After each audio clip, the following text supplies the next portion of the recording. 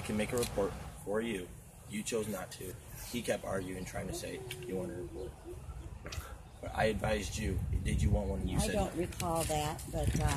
And he even spoke to my sergeant, who's also here, and I could also get on scene if you really need. But I told you that on scene. Well, I said if you choose to have that handled, that's on you guys. I have known people that have gotten crash reports after the fact, so I don't know. Not after they spoke to, not after an officer came on scene. Yes. Well, per policy, that's not supposed to happen. So you're telling me you're not going to do anything? I can get a sergeant over here to speak to you, if you would prefer that, but that's how the policy works. Well... I can get him over here. How about a lieutenant? How about a lieutenant? Lieutenant's at the desk. Lieutenant won't be on the road. Well, One over. Lieutenant available?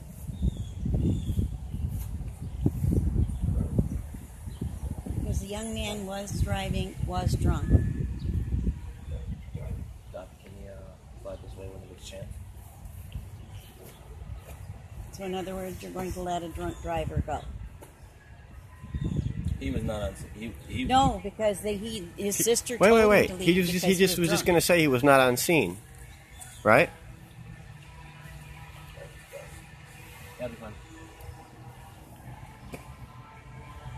No, he wasn't down there because his sister sent him away because he was drunk.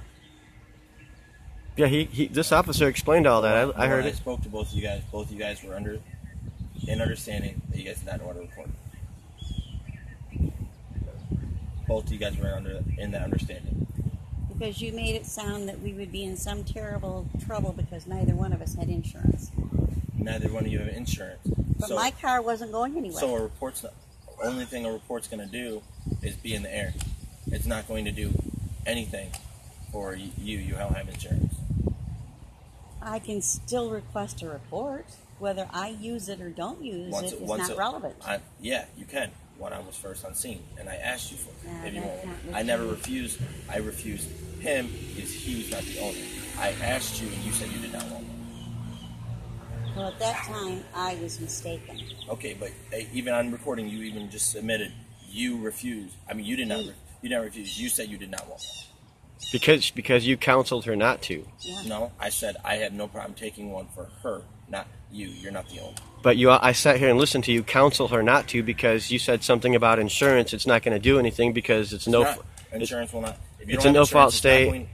Can I finish? Which is all the truth. Can I finish? Yeah, go ahead. I'm not going to sit here and be interrupted like I was the other night.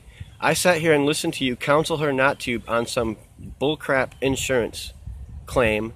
That's not what it's about. The kid was driving somebody else's car, which the person who reported it told you that. He left the scene, she told you that, and he hit this car and pushed it 30 feet. You saw that. So you have a driver. How far it was pushed. Well, it was all the way over there, and that's well over 30 feet. In the center of their driveway. You're going to deny that? Because it hasn't moved from that spot since we moved it backwards. All right. You counseled her not to over an insurance claim. That's why I said would not benefit her. For insurance. We're not talking about insurance. We're talking about the crime that was committed. He hit the car. He fled the scene. You know that as a fact because that's what you told us from the information you got from the girl who owns the car. And you guys knowing that chose not to make a report that night. Because you counseled her not to. See, I'm her power of attorney. And when she gets into a bind like this, then I have to take over. Okay? A crime was committed. We need a report filed for that crime. This has got nothing to do with insurance or replacing the vehicle or any of those civil matters that you didn't have any really right to counsel her on. This is about a crime that was committed. That's it. He committed a crime. You know it. You were told it by the car owner, and you let it slide. So what she needs is a crash report. It can't be made right now. And you can speak to my sergeant once he gets here. What, Hoydick? Hoydick? No. Hoydick is the day shift officer. Because I got a litany of texts from this kid admitting that he hit the car and ran off. Okay. So there's proof of a crime. And you guys knew that on scene. You guys knew that on scene. And you tried to bully me by trying to counsel my mother into counseling her into doing a report. And then your partner walked me around the corner to try to keep me out of the situation, when the fact of the matter was I was correct that night, and you still forcefully bullied my mom into not doing a crash report over some bull crap about insurance. I asked her. Really, because your demeanor is very different now that you're on film. Very different. I was on film that day too. Yeah, and I got it. And you were cocky, and you were cutting me off, and you weren't letting me speak. Yeah, when my sergeant gets here, you can speak. It's all right. I'm going to make sure this is published. And we're going to pursue it higher than this.